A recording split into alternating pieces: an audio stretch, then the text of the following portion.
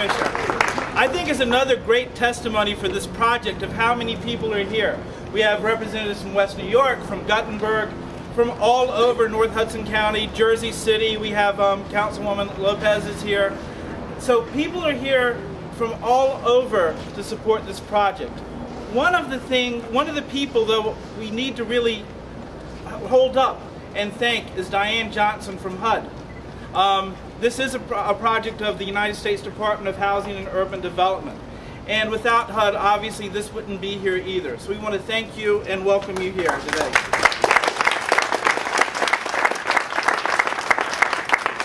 Reverend, this truly is the day that the Lord has made, because each and every time that we can put away the word homelessness in our neighborhoods and in our community, we have done what the Lord wants us to do.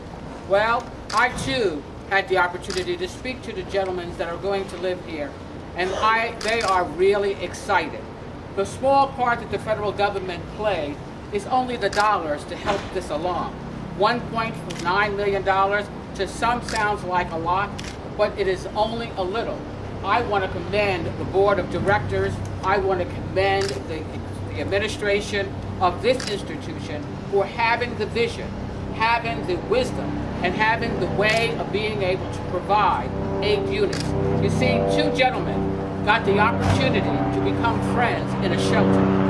Now they're going to be housing us. They're going to live together to go off onto the right road of life. This is what it's all about. This is what it all takes. Each and every one of us coming together to help carve away homelessness one by one. Thank you and congratulations.